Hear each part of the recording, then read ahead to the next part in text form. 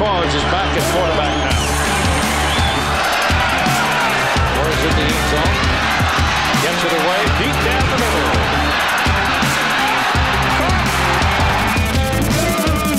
Dun, dun, dun. Okay, give it. What?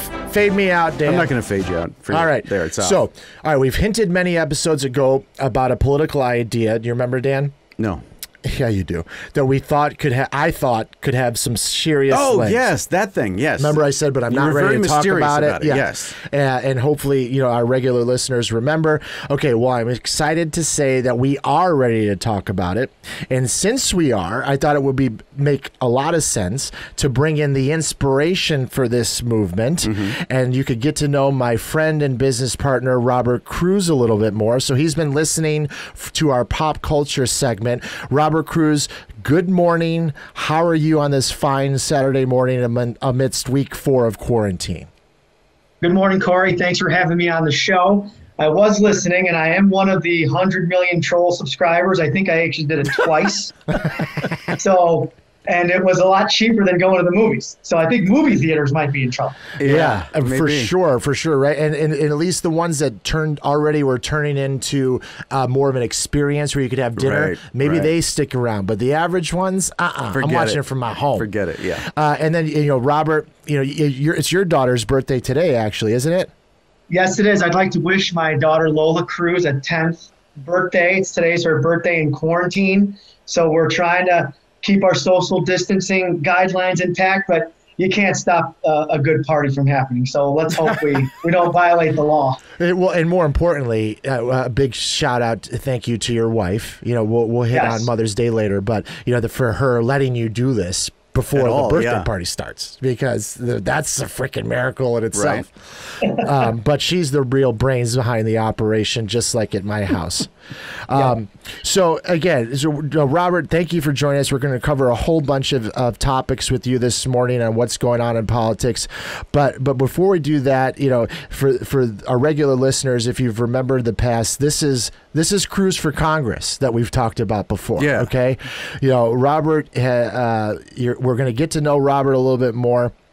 And we think you're going to love the guy. So, Robert, give our listeners a little bit of an insight as to who you are as a person. We grew up together in the south suburbs of Chicago, and talked about where you came from and what you're all about. All right, yeah, sure. My parents originally are from the Pilsen neighborhood, which is in the South Loop, just south of the South Loop. My dad was a troubled youth, so he ended up in the Marine Corps. When he came back, we moved out to the suburbs where I met you guys. And my dad and mom worked in factories. My mom worked in HR. My dad worked on the assembly line. I actually worked there during the college years. It was really good money. But we grew up on the east side of Joliet, a little rougher part of town. Don't let this cute comb over fool you. I grew up in some tough areas, but it was all about character building. And then, sports was kind of our life a little bit. Played a lot of football, a lot of basketball, a lot of baseball. I met you out there on the football field. Yeah, I got to stop you there. So this is an important, critical point.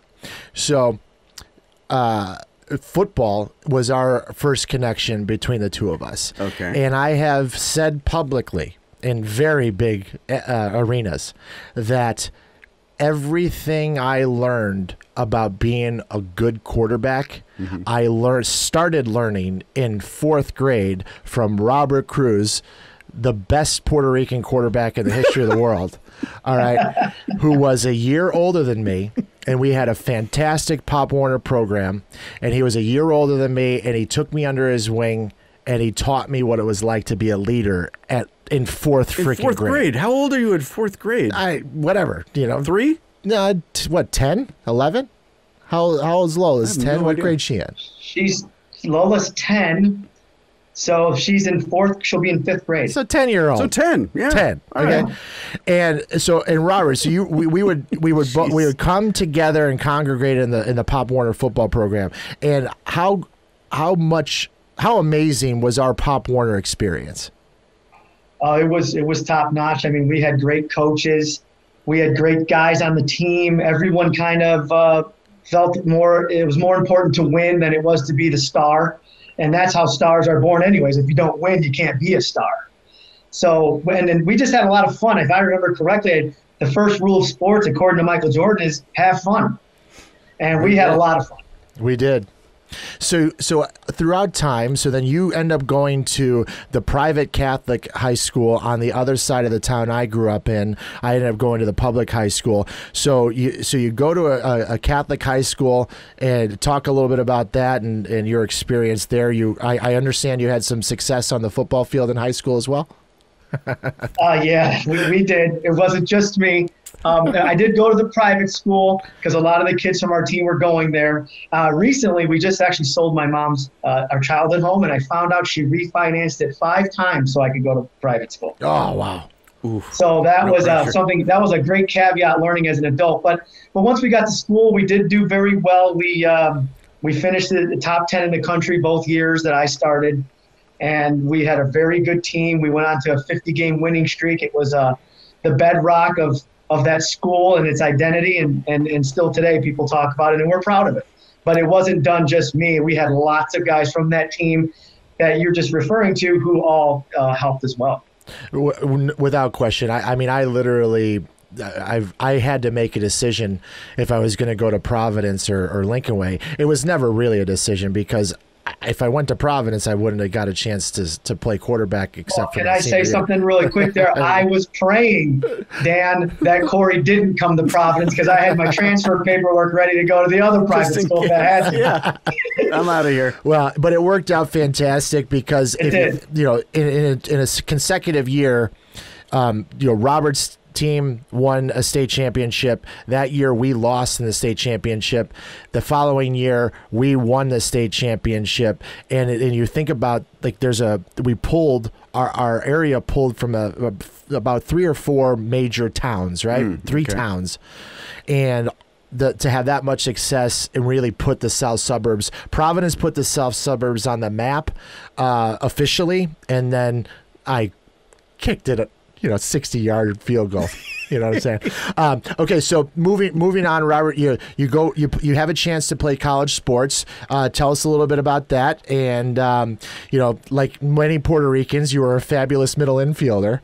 Am I right? Right. Yeah, I was. I actually focused more on football in college. I went to Millikan University for a year. Then I transferred over to the University of Dubuque. And actually, ironically, the opposite happened. We couldn't win a game. So I have been on where you couldn't lose a game, and then I've been where you couldn't win a game.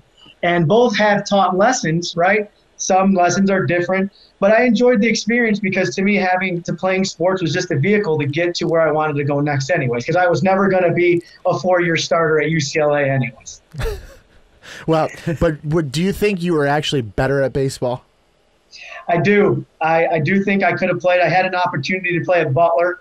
I declined it. It was a mistake. I probably could have played minor league baseball if I wanted to. I could run. I was stealing bases. I could, I was a little like Javi Baez before Javi Baez was Javi Baez. Right. Yeah, and you can't. God's a fair man. You can't tell by the video, Dan, but Robert is not he's vertically challenged, just like myself, actually. But his ability to perform at that level at quarterback with his size, I believe, also helped you far more in life. And to your point about taking what you learn in sports to be able to transfer it into success in the real world, we're going to get to more on that in a few minutes. But before we do, talk a little bit about the experience that you had in finding out that you were diagnosed with cancer at a young age, and how did you deal with that, and talk us through a little bit about that. Yeah, so I was 31 years old, I believe. It was 2011. It was June 14th at 10:34 p.m. I get dragged into the emergency room to the back. Nobody wants to hear that you have cancer, right? My first instinct was fear, just like everyone else, because I am a human. My second instinct was a little anger, and that anger turned into focus because I thought that I wasn't going to let this happen to me. Going through that experience, and I go back and look at all the sports experiences about learning how to deal with adversity, right? understanding a game plan and executing it, doing what the doctor tells you to do. Don't question. You never should question your priest or a doctor. All right. Always tell them the truth. Yeah. And then kind of just really focused on one day at a time, just like in sports. It's one play at a time. You can't score 40 points on one play. So, and then having all of my friends, of course, you came in and stayed with me for a little bit of time. You saw how it was. There were times where it looked like everything was going to be okay, and then there were times it looked like everything was not going to be okay. Yeah. And, from my parents to my wife to my in-laws to my family, we've always had a pretty strong belief in our Catholic and Christian faith. So I just put it in God's hands, and He has a mission, and I'm just here to perform it. So you go through that, you survive leukemia, right? Yeah. And you start, when do you start thinking about politics? Because, I was there with you, and I remember, having those conversations, but, I don't think I've ever actually heard this, your actual answer to this too, because I remember talking about, Robert, I think you would be great at politics, and you obviously had also agreed, but we also talked about the fact that if you were going to do it, you would have to go all in and be really committed to it. So talk about that sort of decision that you made, and how that process went, with someone like your wife, understanding that what it could potentially be like to officially immerse yourself into politics. Okay, yeah, that's kind of a three-part. The first one was where the inspiration came from. So I'd always thought about it, but life comes at you, and you're figuring out how to get to the next day. So I was doing some non-for-profit work. I go back and I talk to cancer patients who are in the same hospital that I came out of, to remind them that what could be, how you can get over it, push through it. Look at a guy like me. I bring pictures of myself when I was there. And a woman told me that she had to sell her house and cash out her 401k just so she could pay for her treatment. And it bothered me for a week. And finally talked to my mom and said, man, this is really bothering me.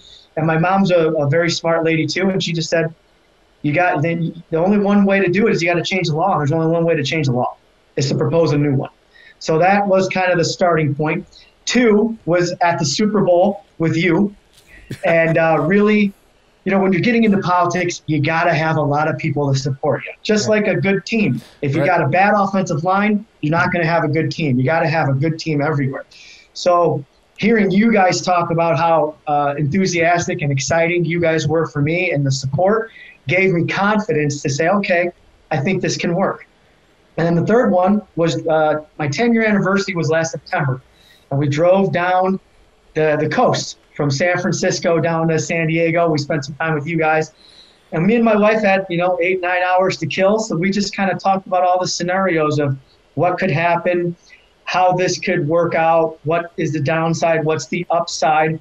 And ultimately, it's about helping focus the next generation's change in the political atmosphere. Because it's, we're up to the plate now. Generation X, you're on deck. And if we can't get people in there who agree with us, then we're going to have a lot of problems.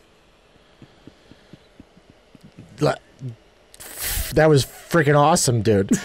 So I want to make a couple points on that too. So when for once in my life, I'm practically speechless. So, I remember talking to you about it right as because you had that long drive from Northern California, and you got to our house, and I was like, how did it go? And you're like, she's in, we're in.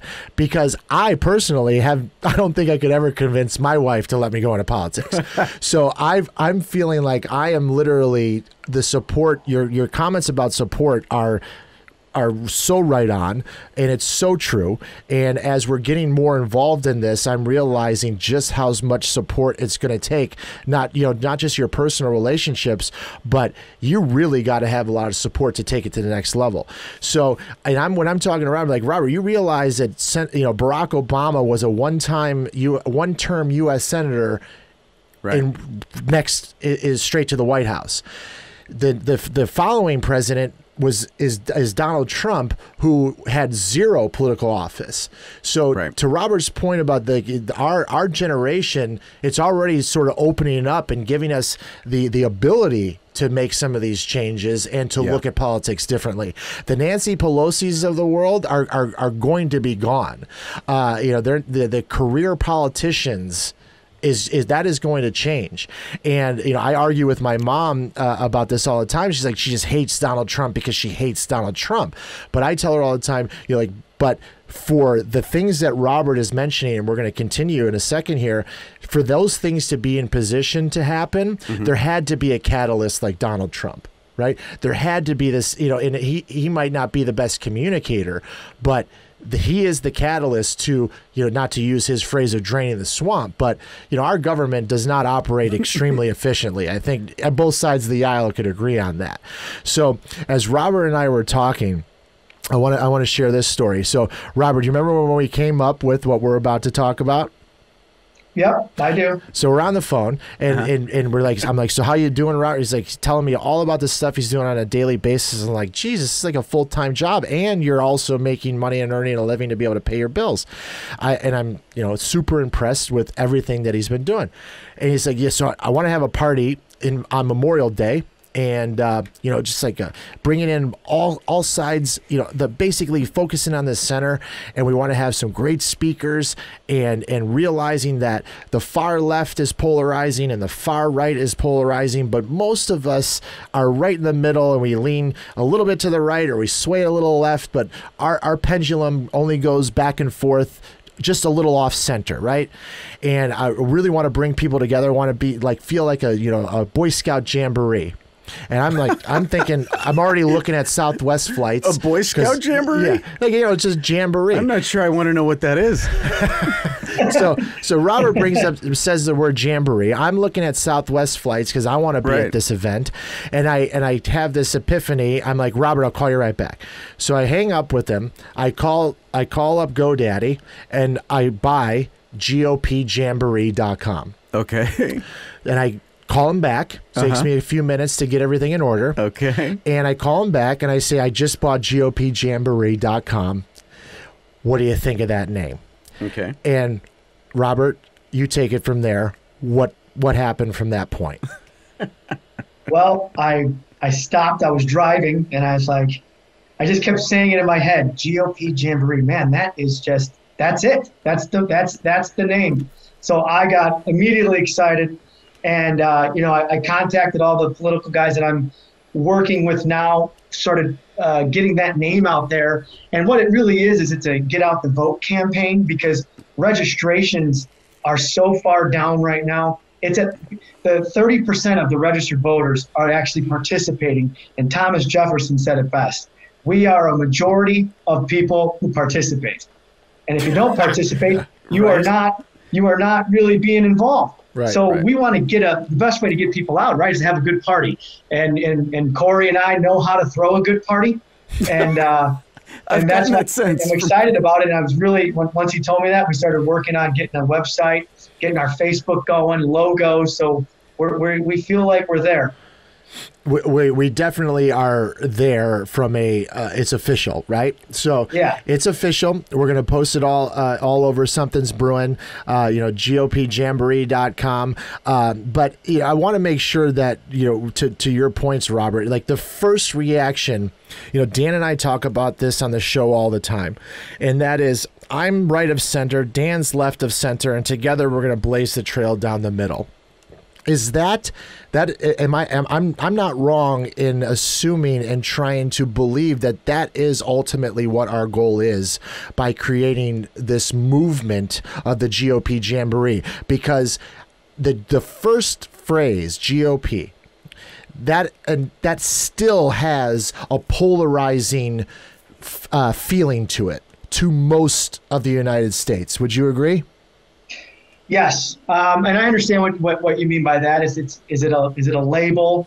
It's a label, basically. And one of our discussions, and many discussions about coming into the middle, really starts with, let's talk about what we have in common instead of talking about what we don't have in common. Because last time I went on a date, I didn't ask my wife, what is it that you don't like? Because I usually ask her, what is it that you like? Because we start from there. And we use the word GOP because that's kind of where we are from a little leaning right perspective. If we had to make a decision today of one of the two, that's without question. Correct. And then, and if you look even further into GOP, it's a nickname given to the Republican Party in the 1858, for Lincoln's announcing to run for president. They call them the GOP, and it's just a nickname, technically. But from a historical standpoint, people probably don't know, and you're not going to hear this on CNN. Like the day that you get a history of the GOP on CNN will be the day that I die. Yeah. Okay. But for example, they literally was started with the abolishment of slavery. Okay. Yes. The GOP put the first African-American governor in place, the first woman in Congress. The GOP Congress passed the 19th Amendment, giving women the right to vote. The first Hispanic senator, the first woman to serve both in the House and the Senate. A GOP Supreme Justice struck down Brown versus education, ending segregation in schools. GO President Eisenhower signed the Civil Rights Act. Civil Rights Act was passed against a Democratic filibuster. The GOP first Asian senator, first female Supreme Court justice, and then the Ronald Reagans of the world, right? In terms of breaking down the walls against the Soviet Union. So when you think about that, GOP shouldn't be polarizing, right? But you're not going to hear that from the left-wing media. Well. No, and I agree, and I think it's on us to make it known, right? To spread that news as it is not something what you think it is. It's not your dad's GOP, right? That's what my message is. Yeah, it's the inclusive GOP. If you think that the GOP is not inclusive, and so Dan, I remember when I told you the first.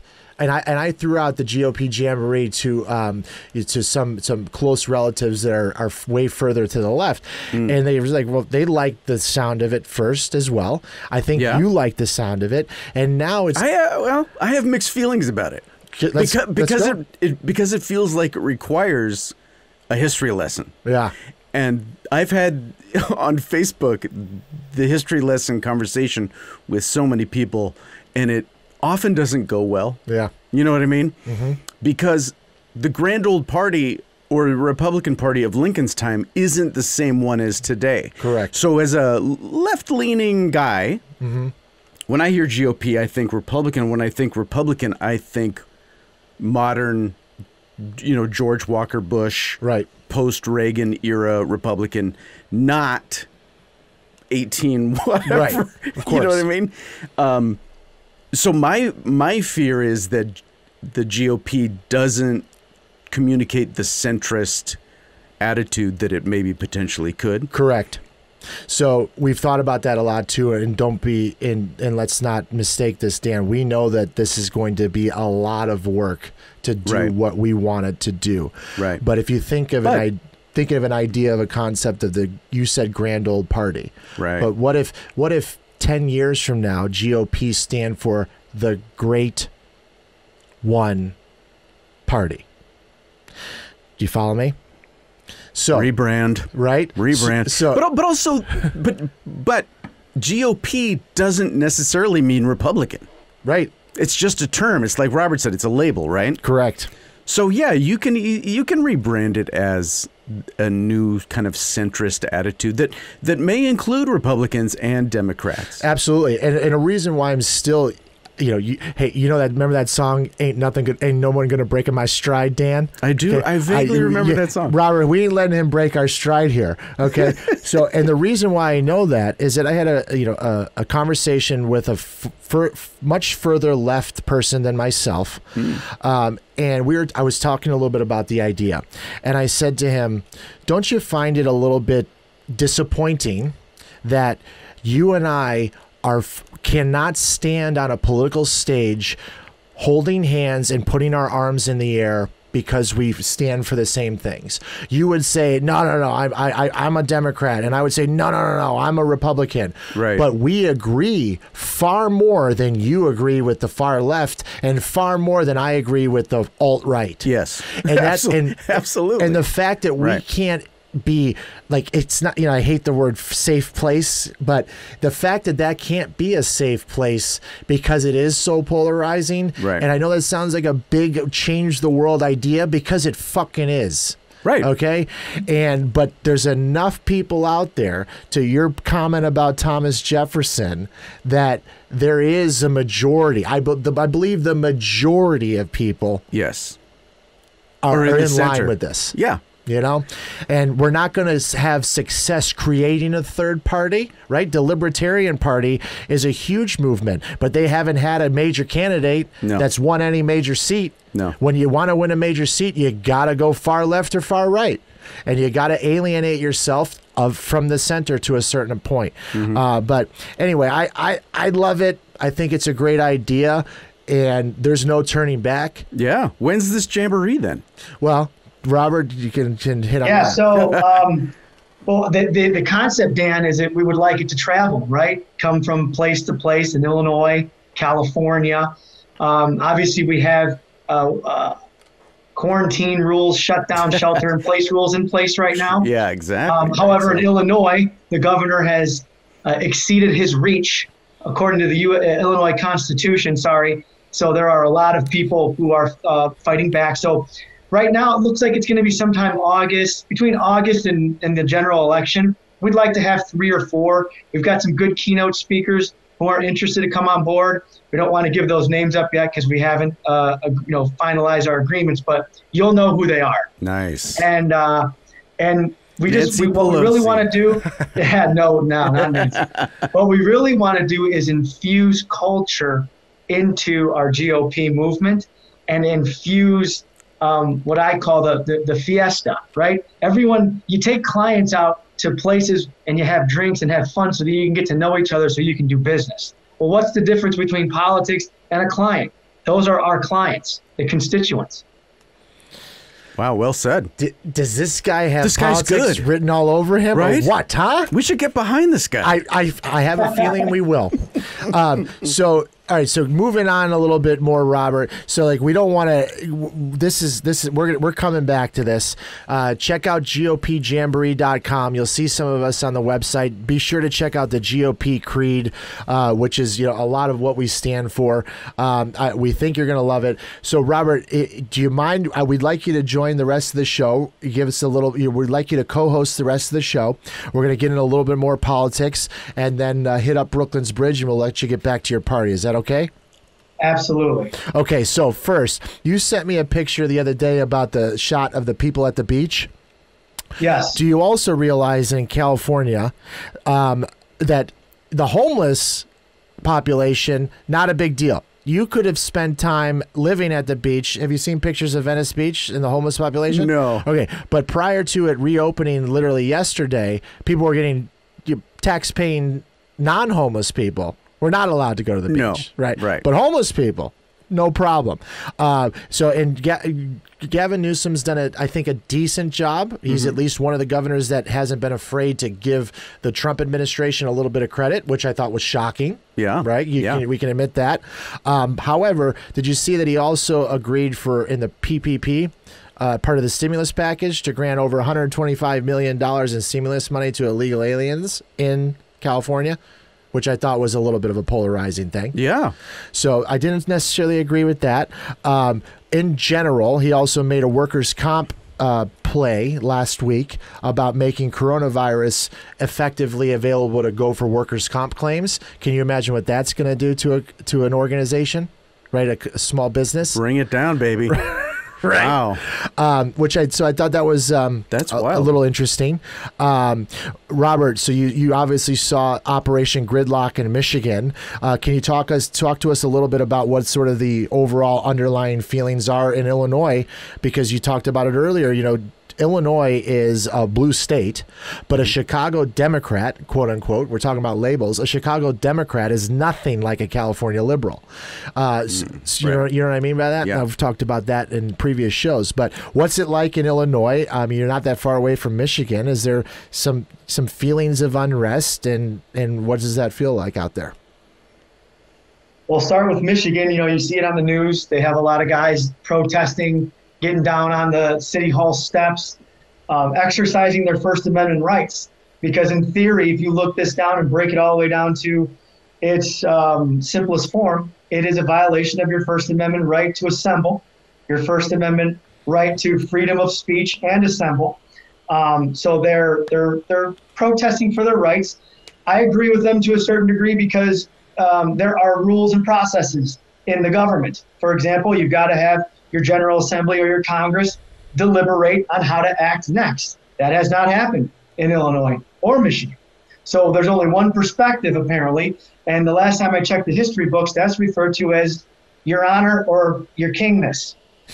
Or your Get it? Your kingness. You know, and you brought up something there that I also want to make a comment on, because you didn't say the word freedom, but that's obviously a word that is being used a lot through this experience, because no one is forcing anyone that is older in age or has underlying health issues to get up out of their house and go to the beach.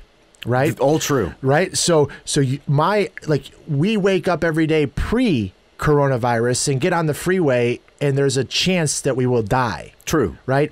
So there's a level of understanding the facts, understanding what could potentially happen, and will we all agree that, you know, yes, there is a chance that a perfectly healthy 25-year-old could get coronavirus and pass away, but there's also a higher likelihood that a perfectly healthy 25-year-old is going to overdose from opioids. Yeah. Right? But we don't make them shelter in place. You know? Does that, you know what I'm saying? I guess I do. I'm not trying to bang the freedom drum, but right. like, go to the beach at your own risk. Right. Stay away from one another. Don't give everybody a kiss. Right? Like, it's like, is that, but if you make a comment like that, I want people to die. And I disagree with that. Interesting. You know, Does that, do you follow me on the freedom thing, Robert? Yeah. Yeah, no, to jump in on that really quick. Yeah, I do. And it's people feel like their freedoms are being taken away. And to a certain extent, they are, based on the safety of everyone involved. However, everybody who's in sales or ever been in sales, you're a problem solver. That's how you earn their business. And we're not trying to solve the problem. I've been reading all kinds of things about antibody tests. One of my good friends is a primary care physician. He's been shut down for 60 days. My question, even to the Illinois Republicans through one of the senators I have a relationship with is, why aren't primary care physicians administering antibody tests? And if you come positive for an antibody test, you get a scan decal, just like if you're 21 and they scan your ID to go to a bar. We adhere to those limitations. Why don't we implement that into our already structure? So if you've got one of these scans, you can go to the beach. If you don't, well, you're taking a risk. Yep. Well, I think we just also described how hard it is to really be in politics. Yeah. It's like, boy, when listening to what he just said there, I almost got a headache. Right, but this may be our future that he's describing, right? 100%. There's some sort of way, God, I hate to even say this because it's going to start to sound really Orwellian, but you get tested and then you get some special card or QR code or whatever. Yeah. Special tattoo. God, I don't know. It's getting worse. What phase level? Right. You know, what zone are you allowed to go in? Right, exactly. Yeah. Well, you know, I'm not a dystopian futuristic War is guy. peace. But we'll talk about that a little bit more as we continue. So unrest going on. Before we move into a little bit more about China, I assume you saw that the Michael Flynn situation. Dan and Robert, did you see that a little bit? Because that was kind of big news. The Mueller investigation, Michael Flynn, that whole China, Russian collusion. You didn't hear about Russian collusion? Okay. I don't pay attention to the Russians anymore. We're gonna leave it there because over the next couple of weeks, some major shit's gonna continue to come out. So another topic that I wanted to make sure we hit on, obviously Joe Biden is having a hard time, it seems like, connecting with this new sort of realm of technology. Let's just call it that. And it looks like he's obviously not going to be able to skirt the whole #MeToo hypocrisy. Did you know that CNN waited 24 days to cover the allegations? By contrast, they published nearly 700 articles about the allegations against Brett Kavanaugh in 19 days. Nice. Yeah. Okay. So we'll see what happens. Obviously, I'm when you say the things that Joe Biden has said about believing women no matter what and things of that nature, it's impossible not to be hypocritical. Yeah. However, I will say this. The Trump campaign has to be careful with how much they hammer that, because Trump does have plenty of women under NDAs. Yes, he does. But we'll see if there's an additional smoking gun. I thought that Larry King interview was kind of, that came out of nowhere, and how interesting it was that CNN had that footage, but someone had to go in and basically steal it. Go in the which I thought was sort of get out of the basement. Okay, so now I want to move into a little bit more on China. For the rest of the part of the show. So, and believing that you can use China as Brooklyn's bridge, I'm going to attempt to do so. So with that, we're going to cross over to Brooklyn's bridge for the last part of the show. We hope you stick around, because then you're going to know. All right. So do you remember episodes ago, Producer Dan, when I told our listeners that I was going to be rewriting the Taylor Swift song? Of course. Okay. Yes. So, one thing that's important to me is that a lot of times I say shit that takes me a couple episodes to follow through on. Reality takes time. Takes time. Right. But I typically follow through. Absolutely. All right. So before we get to my Taylor Swift coronavirus parody video, I do have to tell a quick story. And because Robert was instrumental in this as well. But so I finished the video, or finished the song, and I'm getting ready to shoot the video. I make multiple calls to all kinds of people because I thought it was going to be good. Mm-hmm. I call my mentor in business. I call my lawyer. I call multiple Chinese Americans and 2 separate PR firms. All right, just in case, right? Just to make sure that I'm all protected. And like I said, I also upped my insurance policies. So that was during the day. I go to bed. Okay. That night, 2:30 a.m., literally, smoke alarm goes off, false alarm. Oh. Okay, but wakes me up and I fly out of bed like it's like 2:30 in the morning. So I can't go back to sleep. So I start searching copyright law. Oh gosh. For 2.5 hours, looking at parody protection, fair use laws, blah blah blah. Finally fall asleep for a little while. Wake up in 20 minutes. Look at my emails, and I get. Right at the same time, at about 3 a.m., I got an email from the universe. And you remember how I talk about my emails from the universe? Okay. And you're already awake when it comes in. I'm already awake. So it's like I go to check work emails from I might as well get some work done. Right. Can't miss notes from the universe. So... Oh, gosh. Okay. Well, and by the way, my mentor says, what's your goal on this? I was like, well, that's a great question. First and foremost, I'm unhappy with what's gone on. Right. And I'm unhappy with the Communist Party of China in the way that I believe they handled it. Mm-hmm. The United States hasn't operated perfectly, but what came first, the chicken or the egg? Did New York start the coronavirus and the rest of our country get screwed over because New York sucked? Right? No. Okay. No, right. So that's my main goal. Mm-hmm. And I also thought that it could be a bipartisan connectivity against the old communist, enemies of the past. Right. Okay. So anyway, here's what but I'm a little scared because I'm also doing the research about how much China can take you down. Yeah. So I'm a little nervous. All kinds of stuff, right? Anyway, so this is the email I get from the universe. There comes a time, Cory, in every life when the valiant choice is made to take a courageous stand for oneself in spite of consequences against those who have behaved irresponsibly. And this is good. Sometimes afterwards, it ultimately dawns on all, however, that what they might be most concerned with are their own responsibilities, and this is trebly good. Roll over Beethoven, hit me Amadeus, let's waltz Matilda, the universe. Now, the second two parts of that are not as scary. Okay, but the first part, there so comes specific. a time, Cory, in every life when the valiant choice is made to take a courageous stand for oneself in spite of consequences against those who have behaved irresponsibly, and this is good. I got that email at 3 a.m. after doing research on copyright law, because the following day I was about to send out to the world this YouTube video, Taylor Swift parody. Here it goes. We're not going to listen to the whole thing. Now, if you can't read this, but it says this is not an attack on the Chinese people. It's a parody about the Communist Party of China and their handling of the coronavirus. We don't like your little games, don't like your BS stage, the role that you have played in the world. No, don't like you. Buy, roll, research on our dime. Why did you have to lie? We could have used more time in the world. No, don't like you.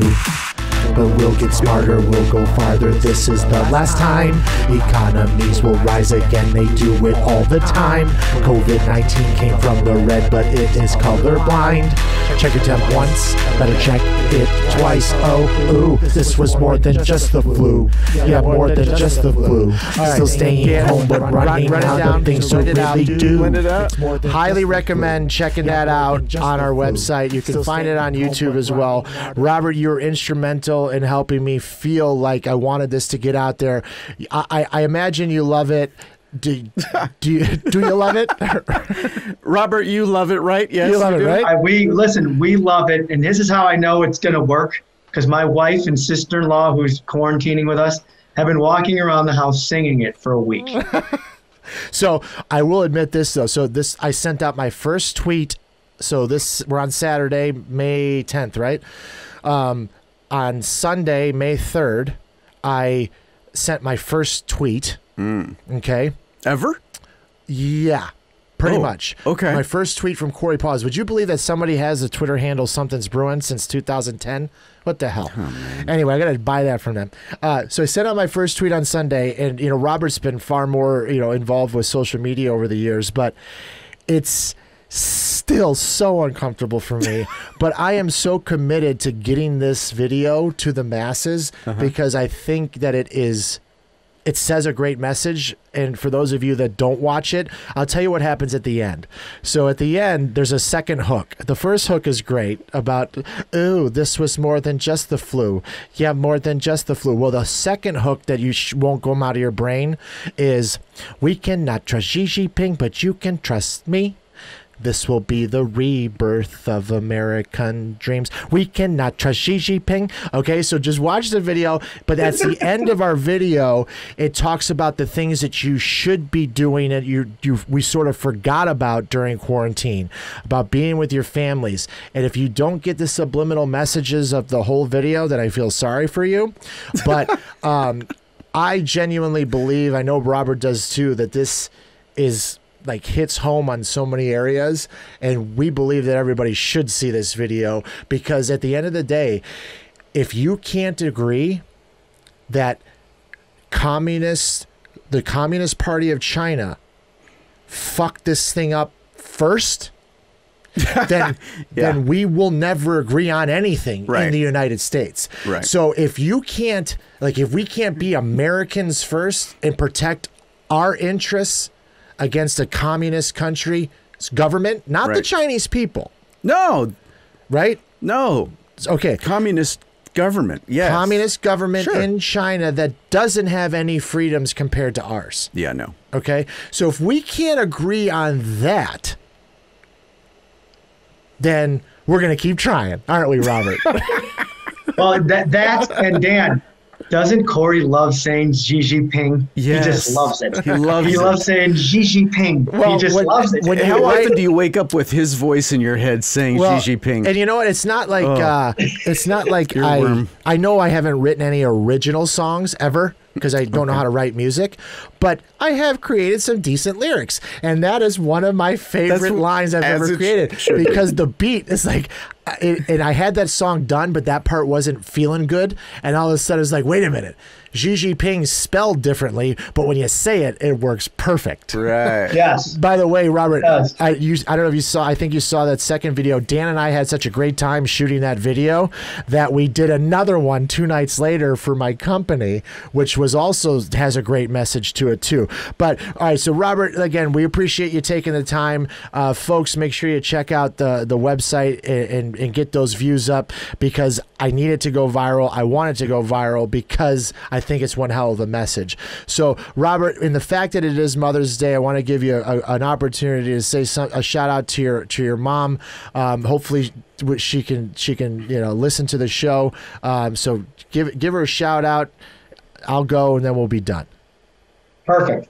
Well, Mom, I want to wish you the best Mother's Day ever. We've had 42 of them now, and I wouldn't be here without you, and I would be remiss if I didn't bring up my wife, because unfortunately she always gets the short end of the stick. Her birthday's on Christmas Eve, and our daughter's birthday's on Mother's Day.